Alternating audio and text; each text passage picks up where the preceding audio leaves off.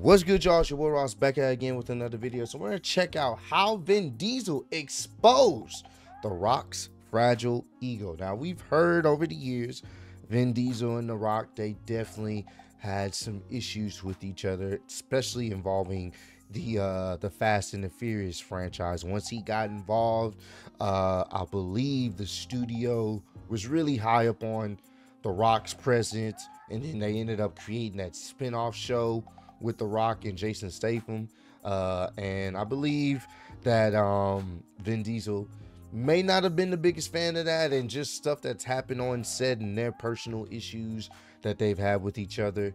We've heard about it, so we're gonna check this out. Yes, it's not fully wrestling related, but it does have arguably one of the greatest wrestlers of all time in this particular video. The Rock now goes by the final boss in WWE. So we're gonna check this out. Appreciate all the love and support. Let's get right into this one, man. Years, Dwayne "The Rock" Johnson carefully crafted a larger-than-life superhero persona that wakes up earlier than anyone, eats more than anyone, works out harder than anyone, has more success than anyone, and yet still is a gentle, lovable family man. On the big screen, he always beats up the bad guys, never dies, and every movie ends happily ever after. Maintaining this near-perfect persona is unsustainable, and in 2016, except in the Doom movie, don't forget that. He ended up being the bad guy in the Doom movie. Honestly, that movie wasn't really that good, except for like the last 10 minutes of the POV shot. That was fucking fire. But never forget, he was a bad guy, and it didn't end well for him. 2016, The Rock made one decision that he deeply regretted. This decision slowly started the unraveling of his career and reputation. You see, there was only one man in Hollywood who had an edge on The Rock, and that was Vin Diesel. Vin had the multicultural appeal, the rough and tough exterior with a soft side that people adored. And to put the icing And never forget, family. on the cake, he has just a little more box office success. Damn. Vin Diesel made Dwayne Johnson's blood boil. No matter how hard The Rock worked, Vin just seemed to have one up on him. And Vin loved to rub it in Dwayne's face. Today we're going to deep dive into the ultimate ego war between two of Hollywood's beloved bald badasses. The only battle where The Rock could not control the outcome. In 2004, The battle of the bald men. The Rock's Hollywood career was not going to plan. He quit wrestling to go into acting full-time, but failed to hit big. From 2004 to 2006, he starred in Walking Tall, which was received well by fans, but hated by critics. He had throwaway roles in the crime comedy Be Cool, and the film adaptation of the popular video game Doom, which failed to break even financially. He had the comedy thriller Southland Tales, and his first lead acting role in Gridiron Gang, which performed a little bit better financially, but none of these films indicated that The Rock had a promising film career ahead of him. Even though he saw himself becoming an action star, he was only finding success in kid-friendly films like Walt Disney's The Game Plan and Race to Wichita Mountain, along with Get Smart and Tooth Fairy, all of which made over $100 million at the box office. In addition to The Rock's career looking unpredictable, the Fast and Furious franchise needed a rebrand if they wanted to see increased box office success. The first three films, which many die-hard fans of the series consider to be the best, particularly Tokyo Drift, all were centered around car culture and attracted car enthusiasts. Yes, it did. Back when the series paid attention to detail. I love how they show us Dom approaching the turn, downshifting to second, and then clutch popping to break the wheels loose for the drift. Yeah, it literally catered to car enthusiasts. It birthed, if you want to be honest, it birthed the car scene that we had seen around the 2000, bro. Not to say people weren't into cars, but it really popularized it to the point where people legitimately, you started seeing people with fucking lights under their cars, you know, LED lights under their cars, and having these foreign builds and stuff like that. This franchise initially birthed more car enthusiasts going forward, to be honest with you. So, and you could tell they cared. It was about street racing for the most part until it became espionage, spy movies. Man, I wish they still made movies like this. The fourth film, Fast and Furious, still featured many elements of street racing culture, but upped the action scenes to a new level. Yeah. Explosions, foot chases, fighting crime. Yeah. This was a test to see if they could slowly move away from car culture, and it was a big hit, securing $360 million at the worldwide box office, making it the most successful film of the franchise at that point. It's also important to understand that Vin Diesel was the main character of the very first film. Then he denied to participate in the second film and only made a minor cameo in the third film, but he came back strong in the fourth film to a huge success. I'm not suggesting Vin Diesel is the reason why the fourth film was so successful, but from there he became an integral part of the production and storylines. Family. Vin Diesel's production company, One Race Films, took the reins from Universal Pictures to maintain creative control over future films. Diesel worked closely with screenwriter Chris Morgan to produce a story arc to further explore and develop his character. Diesel was clearly very passionate about the franchise. He had been there from the beginning, and he felt like he knew what was best for the franchise going forward. This dynamic seemed to work well until another successful actor/producer joined the Fast team and felt his work ethic and vision was better than Vin's, which led to a feud that caused one of them to leave the franchise as a whole. But first, a quick word from today's sponsor. Join the millions of fans that played on Underdog last year. Now using promo code PatrickCC to get up to $1,000 in bonus cash and a free pick. Thanks, Underdog. While developing the fifth iteration of the series, Universal deliberately departed from the street racing theme to transform the franchise into a heist action series that happened to have a little theme around cars. Universal did this in hopes of drawing in a larger, more mainstream audience that might otherwise be turned off by the heavy emphasis on cars and car culture. With just one car race, Fast 5 is considered the transitional film in the series, placing greater focus on action sequences, brawls, gunfights, and the central heist. Fast 5 follows. Shit was actually pretty good. I enjoy Fast 5. It was a guilty popcorn movie, like fest. Like everything that you want in an action flick, you got it. Get you some popcorn and go out with your buddies. This was a good one. Even though there's some plot holes and things really don't make sense, it was entertaining, and to see the practical effects that they used with cars, this was good.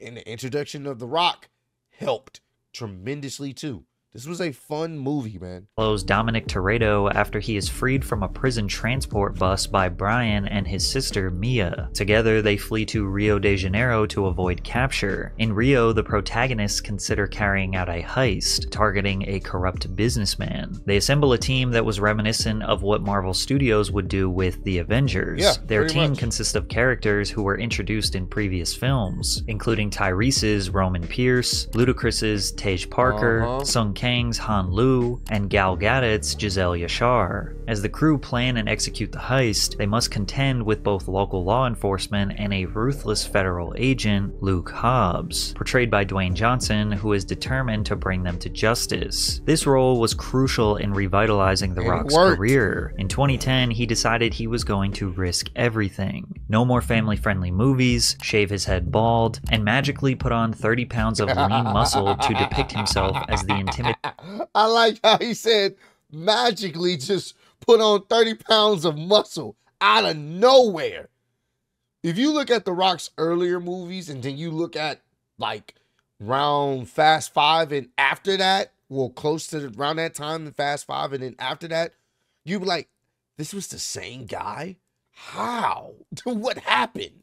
Intimidating badass that audiences hadn't seen since his wrestling days. Luckily for him, it didn't take long for him to land this hit. Not only was he cast in the genre he so greatly desired, but he was also an antagonist, which is extremely uncharacteristic for The Rock. For the first time in the franchise's history, Fast 5 received overwhelmingly positive reviews, mainly due to its adrenaline-pumping action sequences, jaw-dropping stunts, and great acting performances. It secured $640 million in the world worldwide box office, which was over double the previous film's revenue. Plus, Fast 5 is widely regarded by fans and critics as the best one of the series. Facts. A review from Empire magazine praised Johnson's performance, saying, "How to reignite an aging franchise? Drop The Rock on it." Dwayne Johnson hulks through the movie, leaving testosterone trails in his wake. Yeah. It was overwhelmingly agreed upon that The Rock's Luke Hobbs was the perfect dance partner for Vin Diesel's Dominic Toretto, and the studio delved deeper into their complex relationship with Fast and Furious 6. The film picks up where Fast 5 left off, with Toretto, O'Connor, and their crew living as fugitives following their successful heist in Rio de Janeiro. The story unfolds as Hobbs recruits Dominic and his team to help take down a skilled mercenary organization led by Owen Shaw, who is wreaking havoc across Europe. In exchange for full pardons, the crew agrees to join forces with Hobbs to stop Shaw, who has assembled a team of highly skilled drivers and operatives. To label the film as a success would be an understatement. Fast and Furious 6 saw similar positive reviews to its predecessor and grossed over $788 million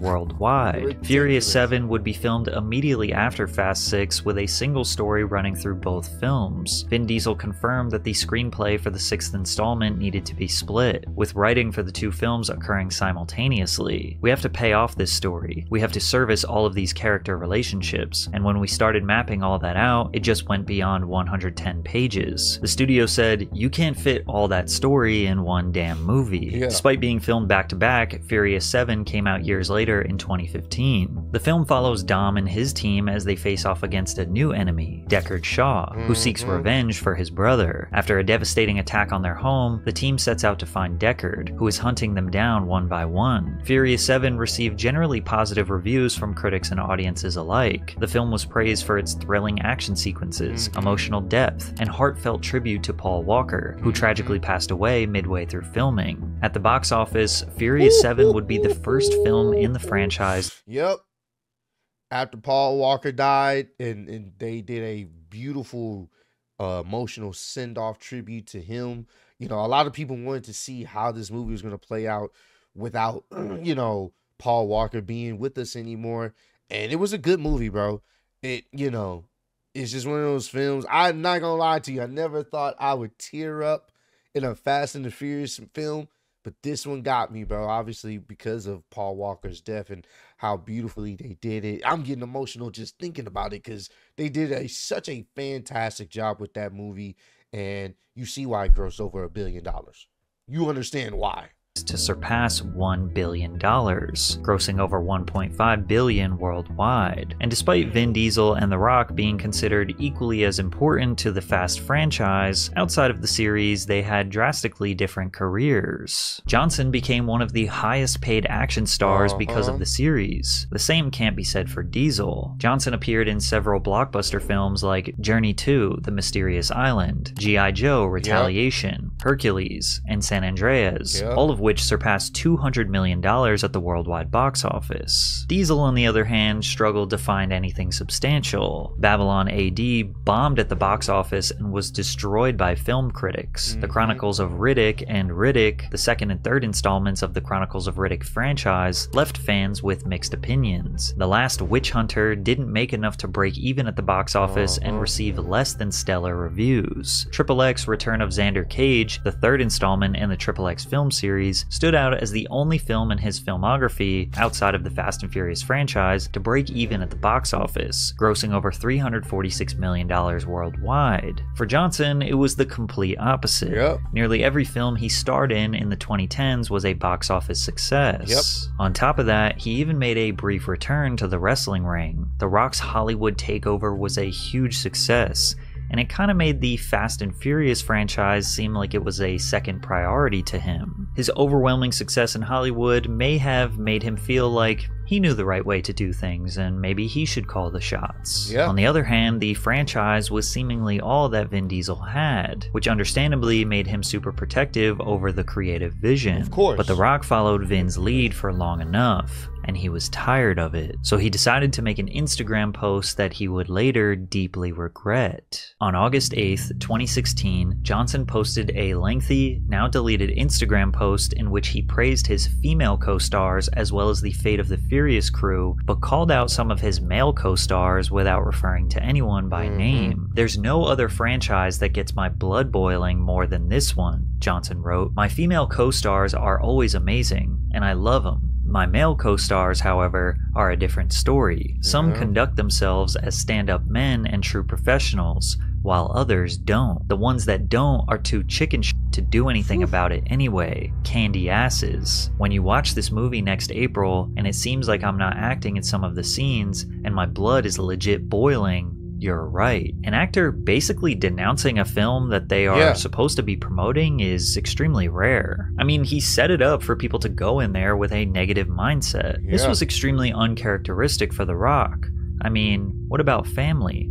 You know, the word that was said 81 times in the Fast franchise. The media was in a frenzy trying to figure out what co-star The Rock was talking about. Fans were able to rule out Tyrese Gibson after he posted a video of The Rock singing to his 9-year-old daughter with the caption, "DJ happens to be one of the most humble, down-to-earth, and professional people I've ever worked with. More importantly, he's my brother. We have never had a problem and will never have a problem." Now you have to remember that the Fast series is one of the most successful global film franchises of all time. So while this may seem like menial drama, the media knew they had a juicy story on their hands. And it seems like they amplified the drama as various media outlets were reaching out to anyone who worked on the Fast series to get a quote and further this story. TMZ posted another article confirming that Johnson's social media rant was targeted at Vin Diesel. A quote, production source said the pair reportedly butt heads in part because Vin is a producer and has made decisions that didn't sit well with the former wrestling champ. Another source explained that Vin was having problems with The Rock because he kept showing up late for production, sometimes failing to show up at all. However, there were other reports that essentially said the exact opposite, that Vin Diesel was the one who was acting like a diva, specifically during the filming of Fast 7. Vin spent a whole day in his trailer one day, a source told The Hollywood Reporter. Another source told Page 6 that Diesel was constantly late when we worked together. The source added that Diesel acted like a diva and has held up production before, and that it's not surprising that he's the one The Rock is calling out. It's tough to know if there was actually animosity behind the scenes and now the staff is essentially choosing sides, or if these sources were just the PR teams from both actors trying to deflect blame and responsibility. Despite the animosity between them, Diesel and Johnson allegedly met on August 9th, one day after The Rock's initial Instagram post, on the Atlanta set to hash out their differences, partly because tensions were running so high it was almost impossible to shoot scenes.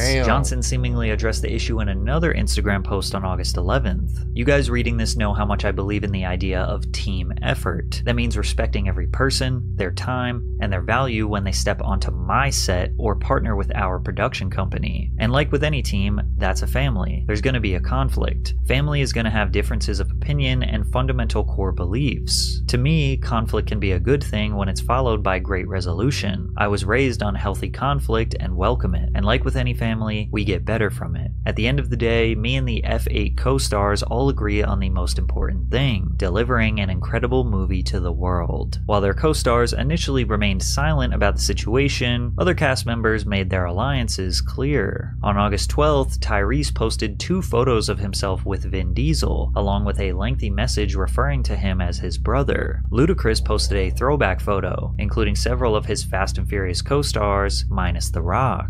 After the filming concluded, neither Johnson nor Diesel mentioned the feud for months. On April 4th, The Fate of the Furious had its world premiere in Berlin, during which fans who watched the film noticed that Johnson and Diesel barely shared any scenes together, and in the ones they did, it looked like they may not have shot them together, but the fans weren't even crazy for thinking this. The Rock confirmed people's speculation in an interview with Rolling Stone. That is correct, we were not in any scenes together. He added that the pair had spoken to each other on set, which included an important face-to-face meeting in his trailer. And what I came to realize is that we have a fundamental difference in philosophies on how we approach approach movie making and collaborating. It took me some time, but I'm grateful for that clarity, whether we work together again or not. What's crazy is it had been 8 months since The Rock initially started this feud with Vin Diesel, and Vin never addressed it. And when Vin finally did decide to speak up, it made The Rock angrier than before. On April 7th, 2017, Diesel addressed his rumored feud with Johnson during an interview with USA Today. I don't think the world really realizes how close we are in a weird way. I think some things may be blown out of proportion. I don't think that was his intention. I know he appreciates how much I work this franchise. In my house, he's Uncle Dwayne. While there was creative tension on set, Diesel took responsibility for any hiccups as a producer. I protect the franchise. I protect everybody, including Dwayne. I protected Dwayne more than he'll ever know, and it doesn't matter.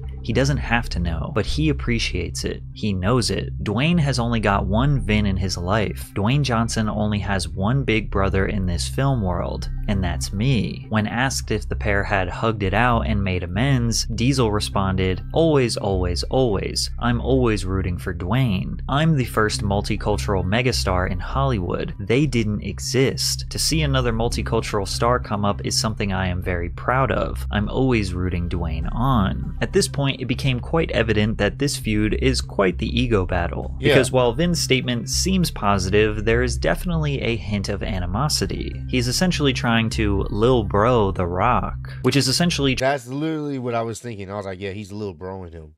He's lil broing him. He's saying nice things, but if you really pay attention, he's basically like, I'm this guy. You know, he's kind of following in my footsteps. Yeah, man, it's all love. You know, that's my little bro. He's lil broing him.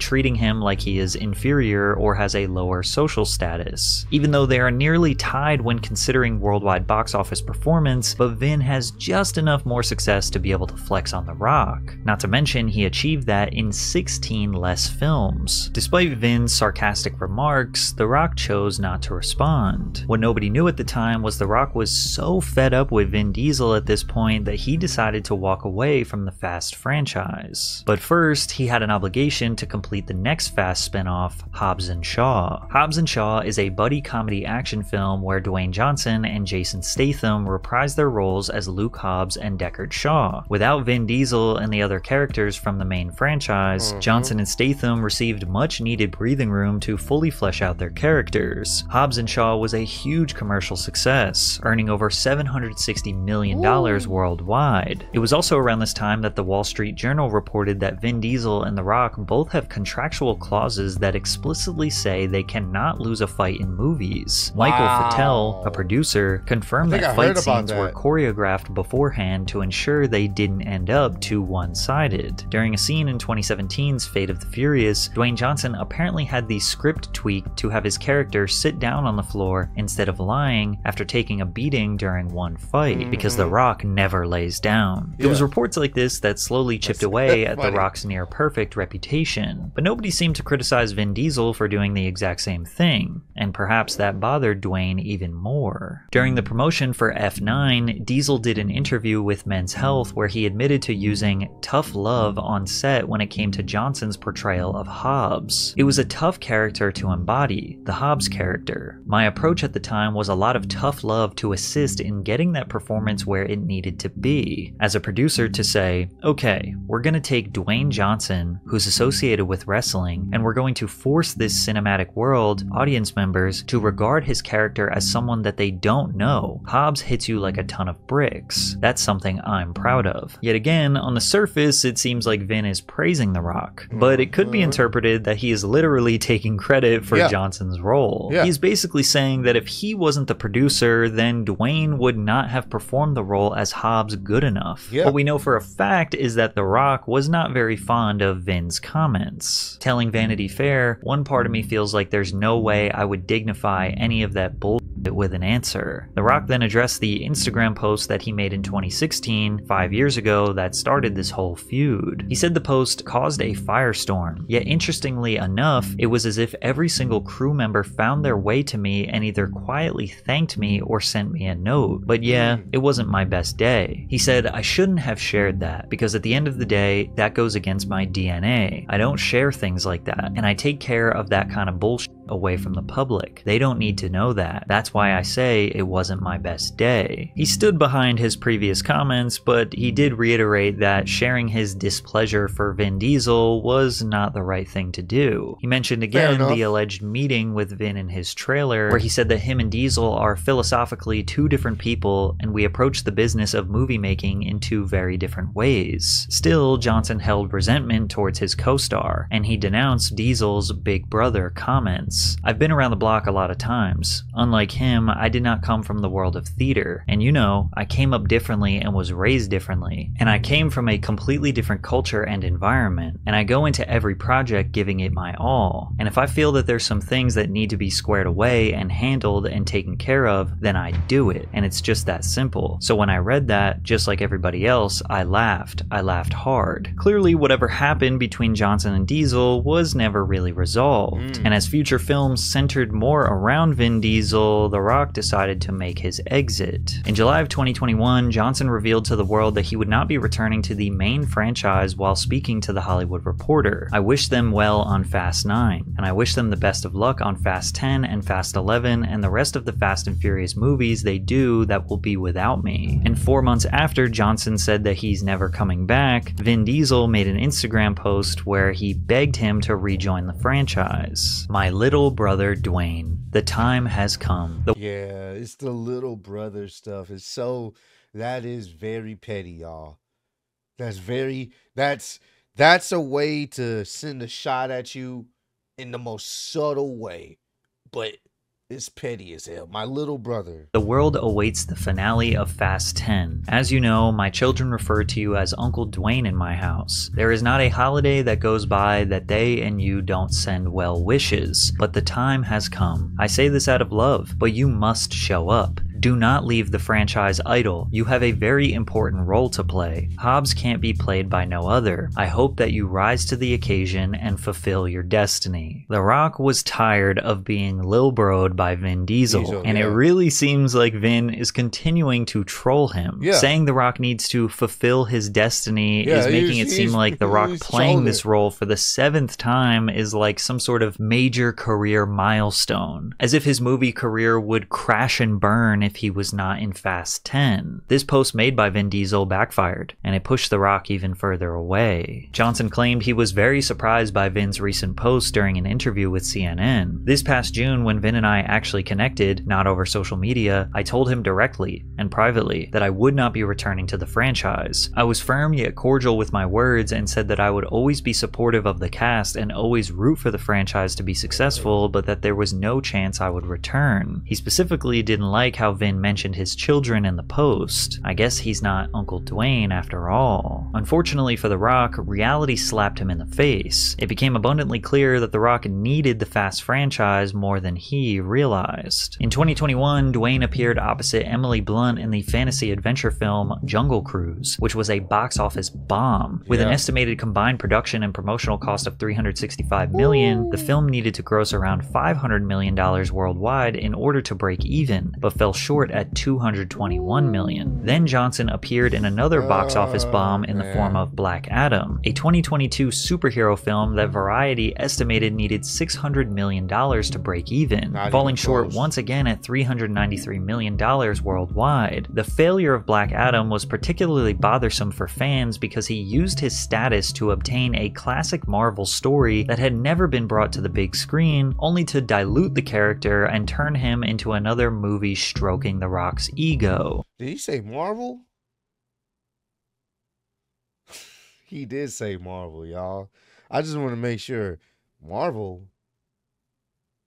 Hey, you may have messed up just a little bit on the research there. This is a DC character. It's not Marvel at all. Of Black Adam was particularly bothersome for fans because he used his status to obtain a classic Marvel story that had never been brought to the big screen, only to dilute the character and turn him into another. Unless he means Marvel as it was supposed to be a marvelous story, I'm guessing.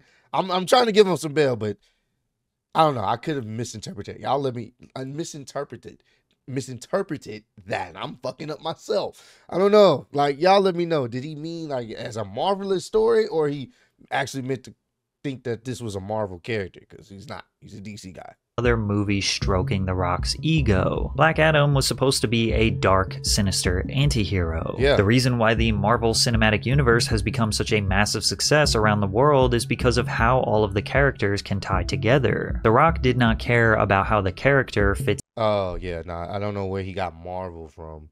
Yeah. And he keeps saying it. That's, yeah. It's in the Marvel Cinematic Universe. He wants to be the universe. But The Rock's universe is a repetitive, predictable movie where he plays the macho man with a kind heart who never loses a fight, never dies, and always concludes with a happy ending. People were simply fed up with The Rock and the way he ruined Black Adam, which led to people comfortably and confidently just speaking out about all of the other things they despised about him, like his tendency to tell absurd lies. When it comes to food, diet, and his health and wellness, he seems to exaggerate quite a bit. I can tell you with a little bit of uncertainty, because I failed math, I was probably at that time ingesting about anywhere between 6 to, well, I would say possible almost 8,000 calories a day. He set the internet on fire when he claimed that he eats 6,000 to 8,000 calories per day. For someone as dedicated as he is to his diet and exercise, achieving a near perfect physique at 52 years old, he should know exactly how much he is eating per day. But countless experts were just not convinced that The Rock was telling the truth. I can tell you there is no way The Rock burns off enough calories to average 6,000 to 8,000 calories a day and look like this. If he actually ate those kind of calories, 6,000 to 8,000 a day, he would be 100 pounds overweight. There is no way he eats this much. Naturally, this opened the door for people to discuss the other elephant in the room. Does The Rock use steroids? After all, he is 52 years old, 260 pounds, with only 7% body fat, a physique that most people half his age couldn't achieve naturally. He admitted to using steroids for 2 weeks when he was 18 and then never touched them again. And yet, health experts and previous steroid users were convinced he was lying. The Rock is not natural, okay?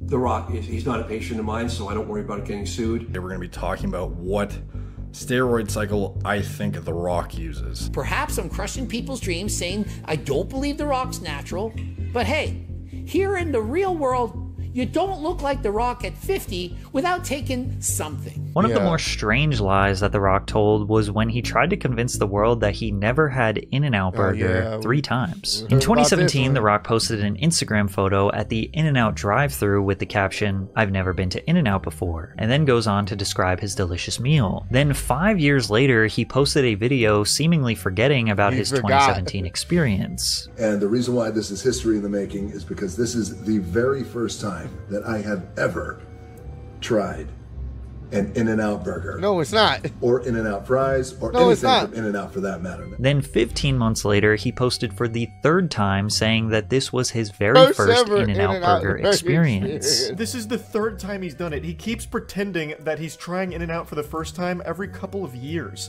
Why? Why are you lying about that? You could just say, like, I love In-N-Out, so I'm going back to In-N-Out. Let's go. Can't wait for more In-N-Out. That's it. Why does it always have to be your first time? We know it's not. It appears that the first picture was actually his first time going. The second post was clearly an attempt to advertise his tequila brand. And the third attempt was just, well, The Rock being The Rock. There is no exact reason as to why he lies about these things, but it seems to revolve around him being hyper-focused on creating this larger-than-life brand as The Rock. If you follow his Instagram, you will realize that The Rock wakes up earlier than anyone, eats more food than anyone, works out more than anyone, travels the world, does $100 million movies. The Rock does everything bigger and better, but he throws in little jokes and posts his Sunday cheat meals to let you know he is still human and you can relate to him. Then he can use that charm to sell you his newest movie, his tequila, the XFL, or whatever brand is paying him for an advertisement. He doesn't even seem like a human anymore. He seems like an AI version of Dwayne Johnson created in a lab to be a walking, talking advertisement, and people just simply got tired of it. After the 2 colossal movie failures and his public reputation at an all-time low, The Rock conveniently decided to settle his differences with his big bro Vin Diesel. After he said he never wanted to work on the Fast franchise again, and that he and Vin Diesel are just fundamentally 2 different men who will never see eye to eye, he posted a video on Instagram saying he was going to return for Fast X. So I am 100% confirming to you guys around the world that yes, it is true. Hobbs is back. Hobbs is back in the Fast and Furious franchise. So in terms of the why, I think, you know, when you, despite us having our differences, me and Vin, you know, we've been like brothers for years. And despite having our differences, when you lead with the idea of, number one, resolve, but then also you just think about the future and you think about plans that are much bigger than ourselves. When The Rock desperately needed a career revival the most, Vin Diesel and the Fast franchise were happy to bring him back into the family. I guess this proves The Rock was Vin Diesel's little brother after all. That's crazy. The final boss is not the final boss in comparison to Vin Diesel. Vin Diesel is the final boss in movies, at least in the Fast and Furious franchise. That's crazy. This was a great one, man. Y'all go. Hold on. I want y'all to go subscribe to the channel. We've checked out one of his videos before. I did not mean to do that. That was from the live stream. Let me make myself smaller. Actually, make myself disappear. Y'all go subscribe to Patrick CC. I'm gonna like this video. He does some great like documentary style type vids that I think a lot of y'all would appreciate. We've already checked out one where he talked about the downfall of Vince McMahon a while back earlier this year, so definitely go check this out. This was a great watch. Hopefully y'all enjoyed it. Comment down below, let me know some other wrestling related videos y'all want me to check out. I definitely will. Appreciate all the love, support. Road to 150K. Appreciate y'all kicking it with me. See you on the next one. Peace.